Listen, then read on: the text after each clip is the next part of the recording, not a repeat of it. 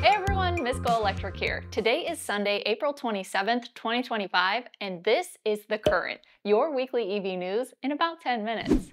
We've reported about more affordable American EVs in development from the likes of General Motors and Tesla, but we can officially add Michigan's very own Slate Automotive to the list. Never heard of Slate? Well, the startup is run by CEO Chris Barman, who had previously served as an executive at Fiat Chrysler, where she worked for over a decade. We've heard whispers about Slate for quite a while, but this week they finally debuted their customizable electric truck platform. They've been touting a sub $20,000 starting price after federal incentives, provided consumer EV subsidies haven't been deleted or reduced by the time customer deliveries begin. The compact two-seat pickup measures 174.6 inches long, a bit shorter than a 1990s Ford Ranger pickup. Slate's slogan, "We built it, you make it," explains the opportunity for its near endless personalization capabilities. It starts with a blank slate with injection-molded polypropylene composite body panels reminiscent of GM's defunct Saturn brand. All vehicles are produced in the color slate gray, and buyers can choose from pro or DIY color wraps if gray isn't the right fit. There are 5 different body kits to transform the 2-seater pickup truck with a 5-foot bed into a 5-seater SUV with a full bed cap or a fastback cap. The brand also offers an open-air back and an option to exclude the doors. There are over 100 accessories to choose from, including exterior options like roof racks, grille and bumper upgrades, a spare tire carrier, fender flares, running boards, a bed step, lift or lowering kits, wheels, and lighting. There are also mounting points all over the vehicle to encourage an aftermarket economy. On the interior, Slate offers add-ons including a center console, colored seat covers, door panels and armrests, floor mats, auxiliary buttons, slatelets that clip to the air vents, kind of like those gibbets for Crocs. Other options include steering wheel buttons for Bluetooth control and additional speakers or mounts. The vehicle comes with manual crank windows and there is no infotainment screen. Instead, there is a USB-powered mounting system for drivers who wish to bring their own device like a phone or a tablet. All of that sounds pretty cool, but what about the propulsion system? Well, the Slate truck is powered by a rear-wheel drive 150 kilowatt or 201 horsepower permanent magnet synchronous electric motor with 195 pound-feet of torque paired with a single-speed gearbox and open differential. It can hit a top speed of 90 miles per hour and a 0 to 60 mile per hour time of 8 seconds. There are 2 battery options, a standard 52.7 kilowatt hour gross pack with a 150 mile range, or an accessory battery totaling 84.3 kilowatt hours, targeting 240 miles of range. Friday, Slate announced a deal with South Korean battery supplier SK On, where they will supply 20 gigawatt hours of battery capacity between 2026 and 2031, with an option for additional volumes as Slate scales up its production. SK On will be providing their nickel, cobalt, manganese chemistry for Slate's trucks. The vehicle will come with a native North American charging system port that can accept up to 11 kilowatts for AC charging and 120 kilowatts peak for DC fast charging, which Slate says will reach 80% in under 30 minutes. A portable AC charger with 120 and 240 volt support will come with the vehicle. There will also be a Slate app allowing owners to locate charging opportunities. Slate says the app will also keep track of DIY maintenance with other features to be announced later. The 3,602-pound truck can support a 1,433-pound payload capacity and can tow up to 1,000 pounds. Storage includes a 5-foot bed and a 7 cubic foot frunk with a drain. Standard safety features include automatic emergency braking, forward collision warning, a backup camera, and up to 8 airbags depending on the configuration. Eric Kuiper, Slate's head of engineering, said that they're targeting a 5-star safety rating from the federal government's new car assessment program and a top safety pick from the Insurance Institute for Highway Safety. The company is promoting a do-it-yourself culture and says owners can have Slate partners install accessories or perform installations independently with the help of Slate University, a series of online tutorials.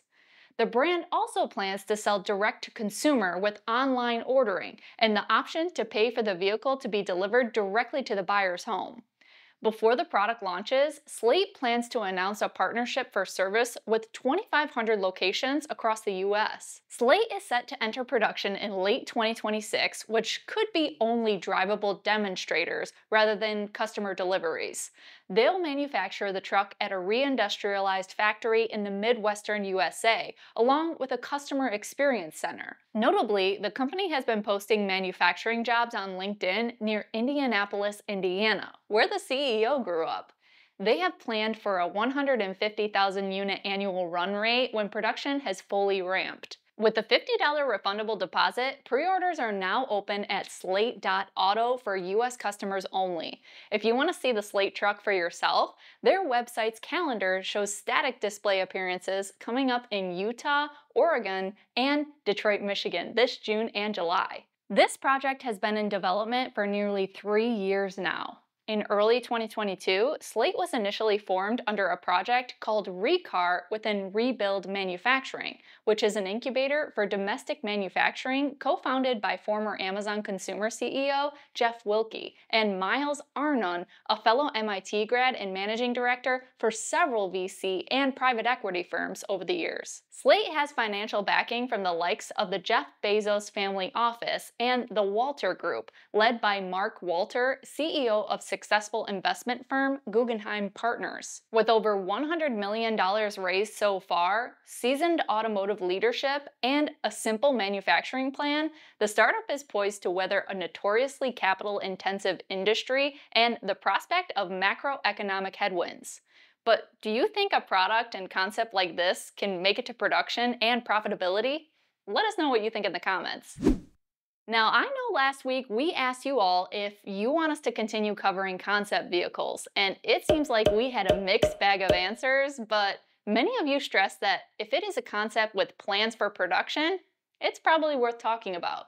Well, at Auto Shanghai this week, Mercedes-Benz revealed the new Vision V, a chauffeur-driven, luxurious, all-electric van limousine concept.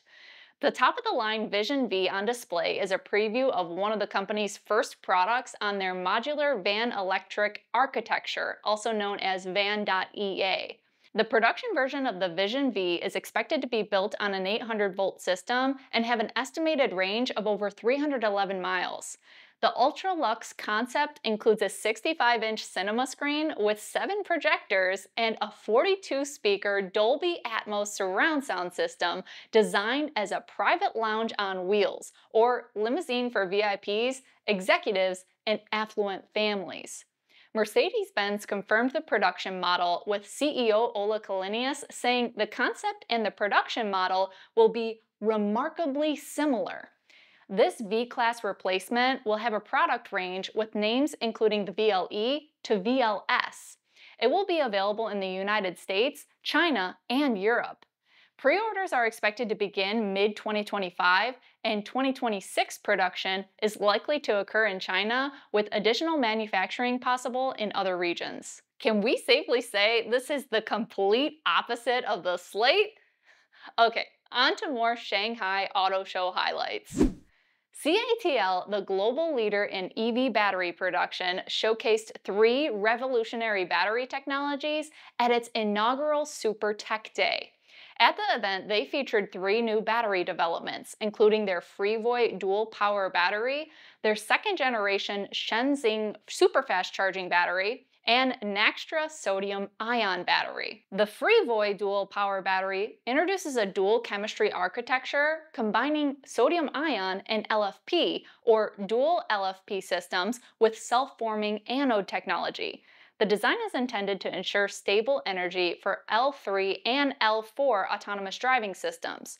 while offering superior cold weather performance and extended range that can be customizable for various EV applications. This kind of reminds me of BMW-backed and Michigan-based battery supplier Our Next Energy's split pack design. The Shenzhen superfast charging battery stole the spotlight with a record-breaking 12C charging rate, delivering 1.5 miles of range per second and 323 miles in just 5 minutes with a peak power input of 1.3 megawatts. CATL claims the pack can offer up to 497 miles of total range and performs exceptionally in cold climates, charging from 5% to 80% in 15 minutes at 14 degrees Fahrenheit, outpacing competitors including BYD and Tesla.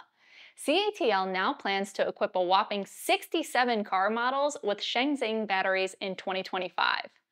The Nextra sodium-ion battery, which they claim is the world's first mass-producible model, will achieve a 175 watt-hour per kilogram energy density, rivaling lithium iron phosphate or LFP batteries. The battery is designed with two forms, one for passenger EVs and one for heavy-duty trucks. They said the passenger EV version of the battery will deliver 310 miles of range and over 10,000 charging cycles. It can operate reliably from minus 40 degrees Fahrenheit to 158 degrees Fahrenheit while retaining 90% capacity at negative 40 degrees Fahrenheit. CATL says there is no combustion risk with these packs. This is notable since China's upcoming 2026 battery production standards mandate that batteries must not ignite even during thermal runaway events. As for the heavy-duty truck version of the battery, the company says it boasts over 8 years of service life. CATL says mass production for its Nextra sodium-ion batteries will begin this December. According to CATL's CTO, over 18.32 million automobiles are already equipped with CATL batteries, and they operate in more than 66 countries globally. Keep the battery advancements coming. Now, CATL wasn't the only one announcing battery advancements this week.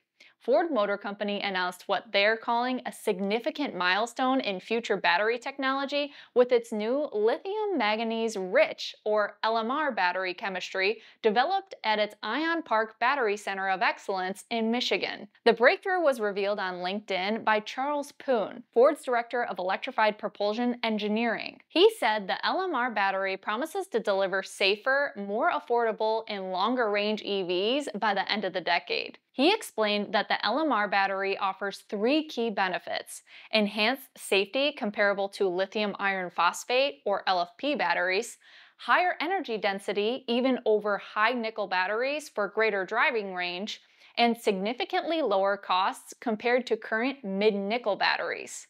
Ford said they're already producing the second-generation LMR cells at their pilot line and are currently in the process of scaling with aims to integrate this technology into its upcoming EV lineup by the end of the decade. Charles stressed the goal is to achieve cost parity with gasoline vehicles and deliver affordable customer solutions tailored to their needs. The introduction of LMR is a key enabler in offering electric vehicles that are both accessible and desirable. LMR batteries are historically known for not being able to handle high current demands, have rapid capacity degradation, and with uncompetitively low lifetime cycle counts. We're looking forward to learning more about how Ford has overcome those challenges with this chemistry. Well, those are our top EV news stories for this week.